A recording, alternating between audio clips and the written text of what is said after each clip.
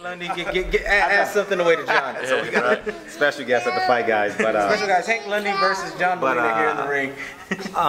You talked about the 2017 schedule. A lot has been said about the 2016 schedule of PBC and the inactivity. Talk about how is it inactivity, and does it have adverse effects on how you're able to support your two daughters and your wife and raise a family? PBC changed my life. Al Haymon changed my life. I can't talk bad about it, man. Look at everything that everyone's saying is all speculation. There's no concrete behind it. There's numbers and there's this and there's lawsuits and come on, man. And the guys that are saying that really, they have different agendas. You know, they're fueled by some other, opposite of what PBC is. Mm-hmm. So how much you can't really. It doesn't really hold water. I think PBC is going to be here to stay. I think they're going to do well. I'm part of it, and I'm a happy part of it. You were the first part of it. Yeah, first part of it. And I'm doing just fine. I'm doing just fine. And again, everything that you're hearing negative is speculation. We shouldn't be negative about this. It's not like. If you love boxing, you should love boxing, regardless of his PBC, Al Haymon, top rank, golden boy. Let's all come together. Let's box. Let's fight. That's what we're here to do. So with that being said, no, I don't think it had any negative, lasting impression on boxing. I think it's benefited boxing. I think they've put on a lot of fights. Now that we're at a stagnant point because it's the end of the year, we're not going to go against, playoffs, college football playoffs, NFL. Of course, that's a stupid business move. Who's going to do that?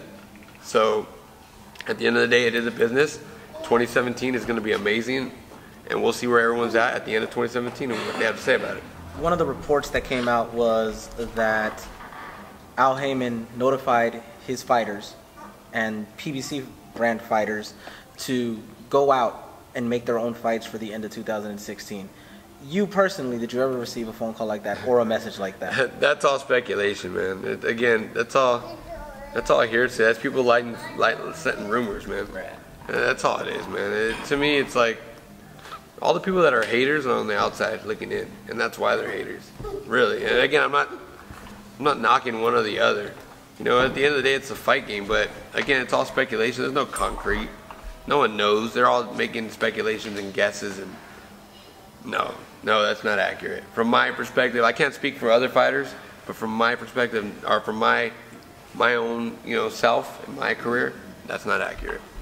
Are there any fights of taking yourself out of it? Obviously, you said some of the names you'd like to be matched up with. But are there any fights in the PBC family that you would like to see come together, hopefully in the next year? There's a lot of fights that are going to come together. They're going to happen. A lot of good fights. I mean, Thurman, Porter, Berto. There's a lot of intriguing matchups there. Danny Garcia. There's a lot of guys. Earl Spence. So yeah, any way you slice, we're gonna get the fights. They're gonna happen. It's inevitable. It's gonna happen. It's just fans are they're impatient. They want it now. But it's gonna happen. I think 2017 is gonna be huge. It's gonna be a big year for boxing. That's another question I want to ask you. Bringing that you brought up Spence again, and you were talking about, did you want to strap? Say if you were offered a title shot. Say if you had two fights on the table, and one was, say, against a guy like Spence or kind of a name like that, a prospect type name that maybe paid more, or you could get a title shot that maybe pays less. Where would you lean on that? Well, that's a good question, actually. It's a really good question because. It all depends, man. I mean, you gotta look at the figures. I mean, what are you talking? Talking 7 figures, you're talking 6 figures. It all depends on what you're talking. And of course, I want that strap. But at the end of the day, it's a business. I think Paulie Malignaggi said it best a long time ago when he was having beef with Keith Thurman. He said it's called prize fighting. We fight for a prize. That's how we feed our families. Above all, all my wants in the world can go away because I want to feed my family.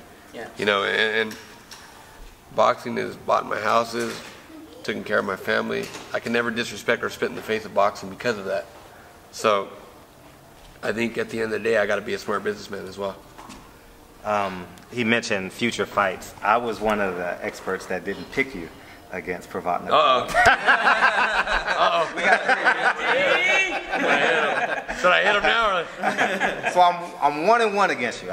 You know, and so what I would ask of you is 2017. Hindsight says Danny Garcia ran from you. This is just my speculation. You have to get a fight.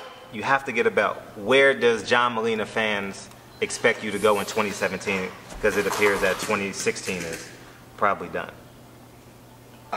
Intriguing fight. That's it. Anything. I'm going for the most intriguing fight, for the most exciting fight, as I've always done. You know, the only goose egg, or if you will, and I'm man enough to talk about it, is the Broner fight. I think it's a BS fight. I don't blame the fans for being disappointed. I'm not mad at them for talking crap about it. I'm disappointed in myself.